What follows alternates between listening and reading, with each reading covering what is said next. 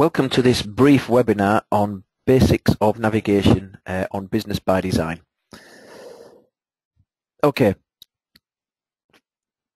navigating around Business by Design is very simple. Usually when an employee logs in, they have a specific business role assigned to their account. Now in this example, I'm just logging in as a sales representative, so I have literally 4 work centers to navigate around. Across the top of the screen we have the ByDesign logo here, and also who I'm logged in as, personalize options and help options across the top. Below that we have a home work center, account management work center, new business and sales order work centers. These represent the role that I'm assigned to in the ByDesign system. Down the left hand side we have enterprise search facilities, shortcuts, and the collaboration tool, and over on the right hand side we have help center, shelf and tag features.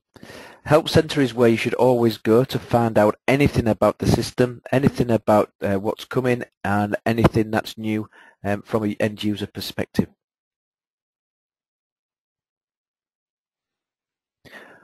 When a user first logs into SAP, they see their welcome screen. This is not personalized to that end user. Now, on a daily basis, when a user comes into work, wants to log into ByDesign, they want to see something instant, either some reports or some work list that's relevant for them. To do this, each user has the ability to personalize their own screen. This is achieved by going to the Personalize function at the top right hand side, and then choosing the Personalize this screen option. What you then are presented with is a column on the right hand side which shows you all what is available for navigating and customizing the screen. As you can see, we have this Getting Started option here, followed by some home links, some RSS feeds and some reports. These are standard. If I wanted to either hide, remove them or add new ones, I can use this functionality down the right hand side to make them visible. So the first thing I'm going to do is I'm going to hide the Getting Started option. I'm going to keep the home quick links, and I'm going to remove my KPIs, and I'm going to keep the work lists the same. To see how they look on the screen, I click on Personalize Layout, and I can see at the moment my top work lists are going to be spread across the 2 areas of the screen at the top, followed by latest news, followed by 2 reports, and now I have the home quick links at the bottom. To reorder these, I highlight the one which is relevant, and then I can use these arrows here to move them up or down. Now, these 2 options are spread on different lines. I'm going to make sure that this My Top Work Lists appears on the right hand side only, and this one on the left hand side only.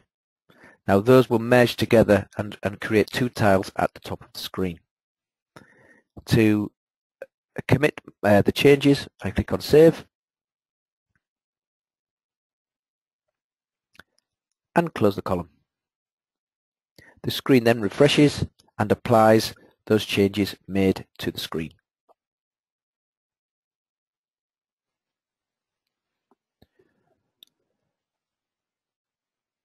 To take advantage of advanced features of the screen, you can again go back into Personalize. This time I'm going to filter on these. Not all of these items in the work list are relevant to me, so I'm going to tailor this and just to show my open items for the day. So I just again go to Personalize this screen. This time I highlight the home quick links, which highlights this tile over here. Then I can scroll down and I can see now the items that are available for me to choose. So I said earlier that I wanted to just use open items, so I'm going to uncheck the other ones. As you can see now, that is tailored this area here, and all I now have to do is save that screen, close the tiles, and now I can see the screen nice. Now at the moment, again, we've got latest news here. There's no data in there which is relevant to me, so I should really remove that. Again, personalize this screen, and I'm going to remove latest news.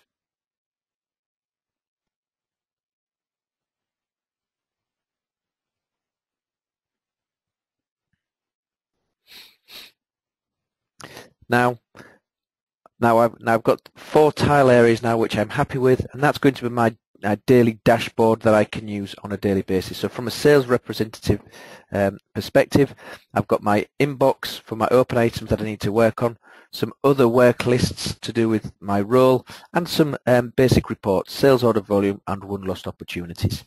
I'm now happy with this, and every time I now log in as a sales rep, I will see this screen. This functionality can be used by any employee which has a username and password for the ByDesign system. The next topic I would like to discuss is the enterprise search.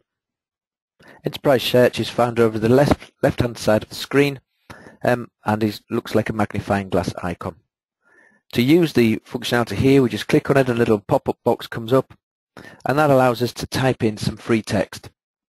Now, we can filter that by analytics, so looking for particular reports, by the business and by people, or if we just do all categories, it searches enterprise-wide.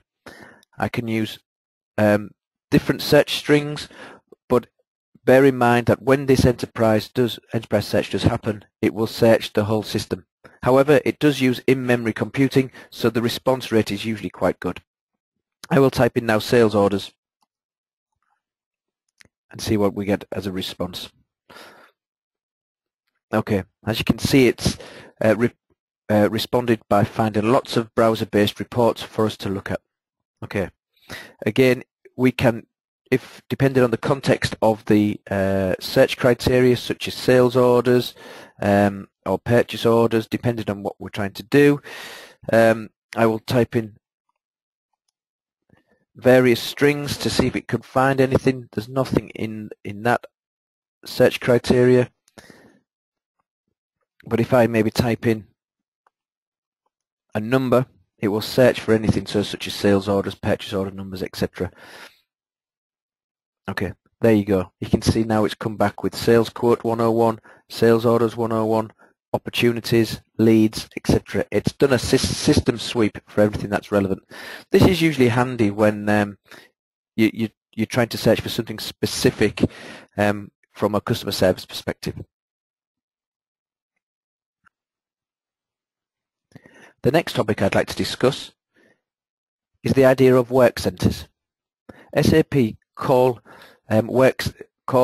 subsets of the screen work centers.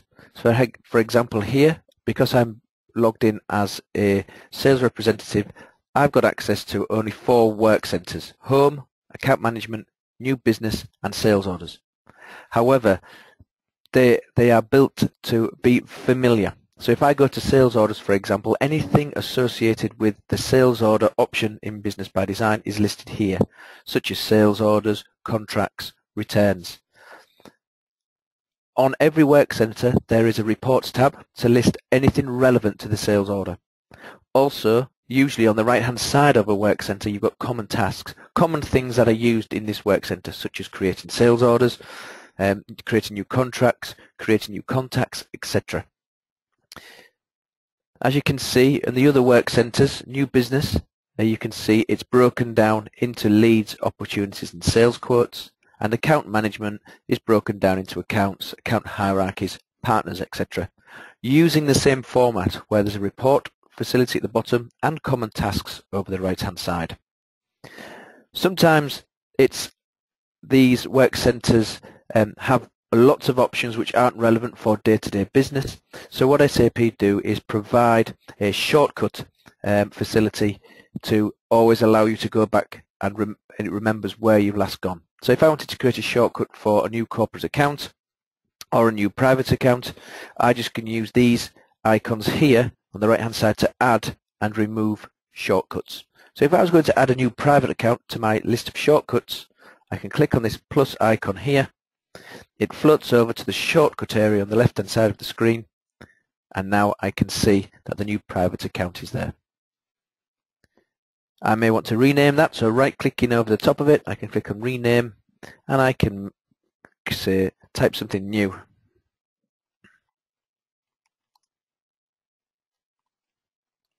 So I've typed here new private customer, for example, and to make that is now customized to me. Again, if I log out and log back in, those changes which I've made stay with me.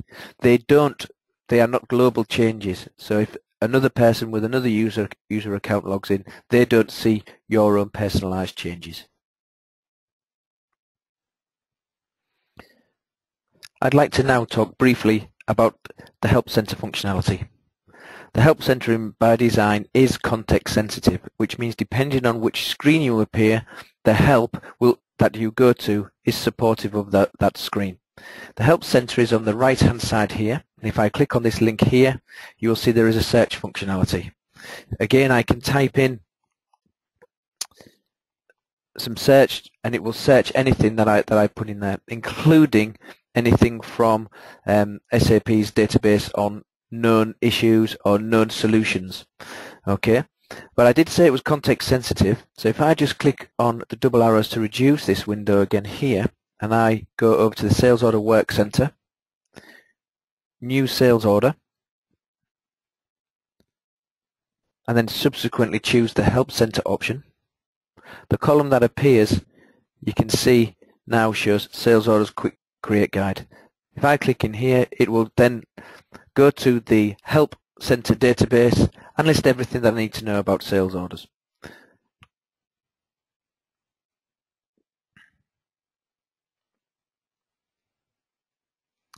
As part of implementing a new Business ByDesign system, we always promote using SAP's e-learning.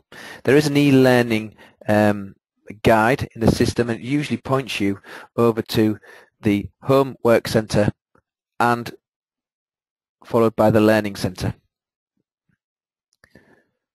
What this allows you to do is to get users basic navigation experience, getting onto the system straight away and understanding how processes, how navigation, how to print, etc. is all encapsulated in the e-learning. So, for example, the introduction, we can say getting started with here. This is a general overview of the basic principles required to work efficiently with SAP Business ByDesign. Clicking on here takes you to the e-learning portal, and you can see then it starts to give you an overview of the learning content available. This is one of the essential things that all users are required to do. The knowledge that has been invested in these documents is critical to a successful go live.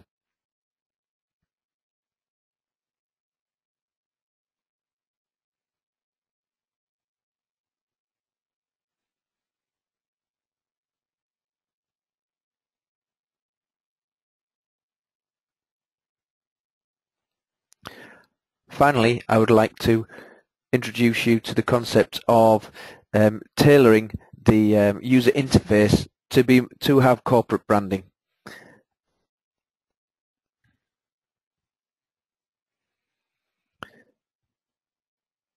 To modify the screens based on corporate image, etc., you need to have administrator rights. With administrator rights, you get the Adapt functionality, which is found up here on the top right hand side of the screen.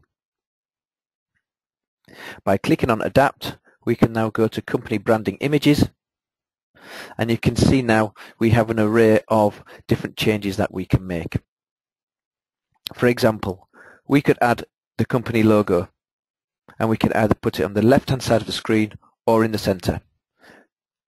All we have to do is browse for the relevant image that we're looking for, click on the logo, click on Open, and then it applies the logo, and we can put it in the center or to the left if required. Okay, the other things that we can change is the background.